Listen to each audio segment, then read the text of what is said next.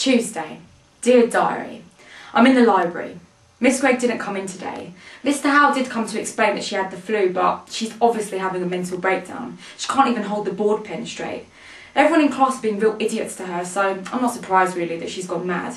Somebody should send her flowers. Anyway, that's why we're here in the library for a double period. I'm so bloody sick of Matt. I know he's trying to be nice. If I hear that again, I'll fucking kill myself. I know he's only trying to be nice, but he's so annoying. And it's not that I want to be cool. I couldn't give two shits about being cool. And I think we're kind of past that stage anyway now. But it's like he pulls the sleeve of my coat and he goes, I love your coat, chick, it's so retro. First of all, he's seen my coat a million times. I wear the crusty thing every day. And second of all, it's a pile of crap. I know it's a pile of crap. I don't need his retro bollocks. I don't need his patronising comments. I should get a new coat, I suppose. Mum and Dad have both offered to get me one, but I know I'll just pick something that looks the same as this one, and that'll be even worse. A new puffer coat.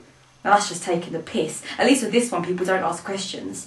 They just assume I'm really poor, which is better than having bad style, I think. Is it? Especially now that I'm considering pursuing a career in fashion. So, Bianca and Jessica are whispering about Yasmin. They're saying she has BO. Cows.